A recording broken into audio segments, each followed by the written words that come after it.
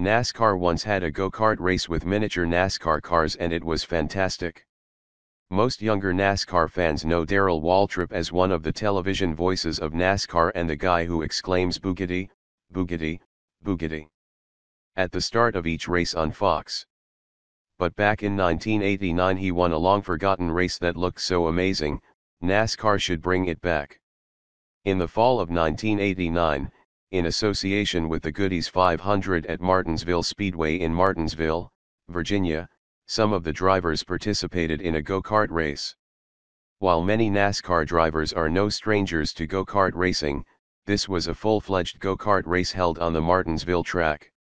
The race even used carts that looked like miniature NASCAR cars with the driver's head sticking up out of the roof. Unfortunately, all we have are 13 seconds of footage aired by Fox Sports 1 during a recent episode of NASCAR Masters of the Clock. It was fitting that the race was won by Waltrip, who grew up racing go-karts and was a short-track master in his career. Of his 84 career wins, 11 came at Martinsville, not including this go-kart race.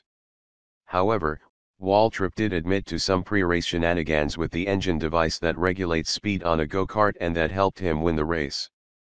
"I grew up racing go-karts," Waltrip told FS1.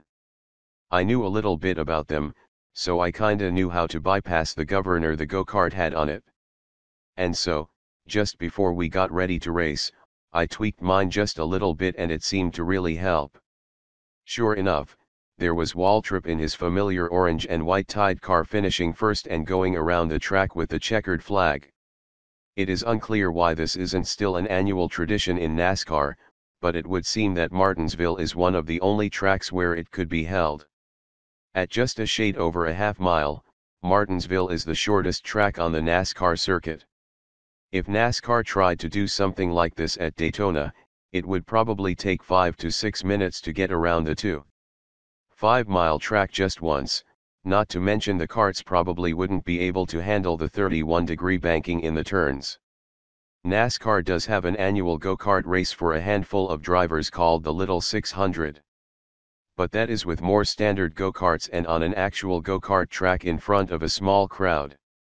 It just doesn't seem as fun and it is often impossible to tell which driver is which. But if NASCAR ever wanted to have something akin to the Home Run Derby or the Slam Dunk Contest, a go-kart race with miniature NASCAR cars on an actually NASCAR track should absolutely be at the top of the list.